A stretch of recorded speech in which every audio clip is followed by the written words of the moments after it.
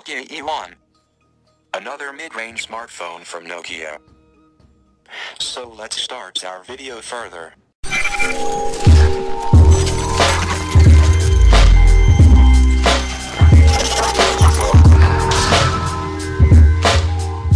Nokia's smartphone, TA1000, that passed China's compulsory certification, 3C, recently is indeed the Nokia E1 as reported by Nokia Power User.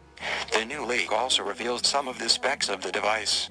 According to the new leaks, the Nokia E1 will come with a 5.2/5.3-inch 720p display and will be powered by a 1.4 GHz quad-core Snapdragon 425 processor, coupled with an Adreno 308 GPU. It is rumored to be running on 2 GB RAM, and come with 16 GB of internal storage. The leak suggests that the E1 will be sporting a 13MP primary camera, along with a 5MP front shooter.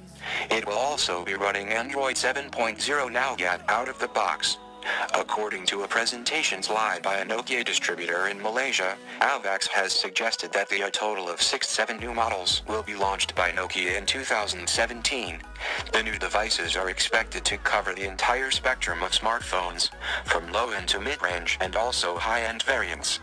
DigiTimes has reported that Nokia's devices will have screen sizes ranging from 5.0 to 5.7 inches, and claims that they will be launching not before the second or third quarter of 2017. The first phone is expected to be unveiled by HMD Global, manufacturer of the Nokia devices, at Mobile World Congress that will be held in late February.